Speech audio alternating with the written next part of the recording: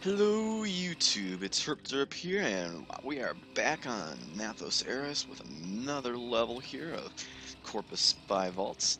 Now, we have what I consider here, personally, my personal opinion, to be one of the most difficult vaults, because it's full of cameras and full of guards, usually. So this could be kind of interesting.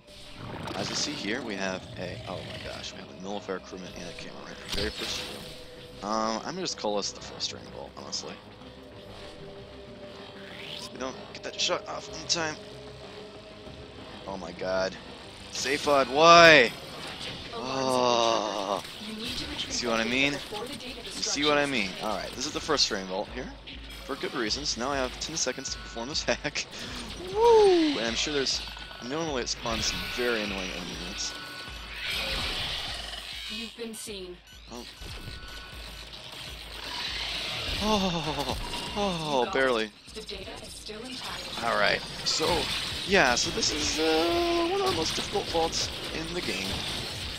As you can see there, the Nullifier Eximus plus the Cubro alerting Nullifier Eximus combine to make a very annoying combination.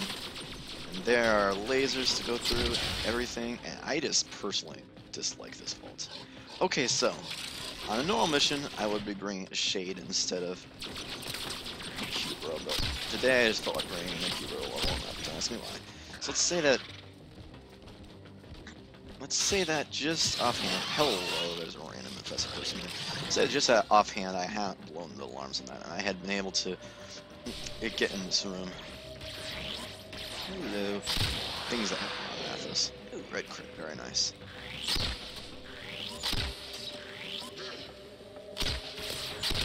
And you get to watch me not aim. Alright. Whew. Being distracted by all the action in the room outside. So back to the discussion here. How do you have to actually beat this vault without sending out the alarms? Okay, so first of all, you shoot off that thing. Second of all, there's always at least one guard walking past here, usually. I was trying to perform the correct sequence of actions, which is to get into the room fast enough to take out the guard before they get into this room. Otherwise your options are as follows. You then juke these lasers that are turning off and on. Some days Corpus really annoying. You have to kill the guard. Anyway, so you have to kill the guard while each room in the side room has a camera, and you have to kill the guard while the camera's not looking at you in one way or another, and then get underneath the camera to shoot it at. After that, it's a simple manner to take the method I showed in the video there, which is to slide through the lasers, hop up here, and go into the room through the top. Because as I said, it's easier to go through alternate methods rather than hack doors to get in. Now,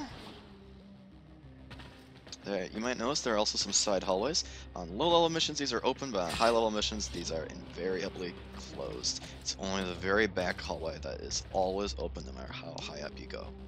So that's always useful. As you can see, the room does spawn a lot of enemies if you get into trouble here. And there's also a unnecessary panel you can hack here, I believe, that turns off all the lasers, which by the time you get to that panel, you've already gone through all the lasers, so there's no point. Other than that, if you want to get a slightly faster jump on the guard, you can also. There's also an option where, on some levels, where you can have the. What the heck is this my house? Where these doors will be open, and you can actually go around the outside without having to take time to shoot at the camera. But as you can see, I'm on a fairly high level, and on the fairly high level, this map sincerely limits your options. Anyway.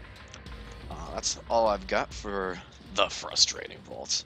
So I hope this serves you well in your future Warframe adventures. And herp out. Peace out, YouTube.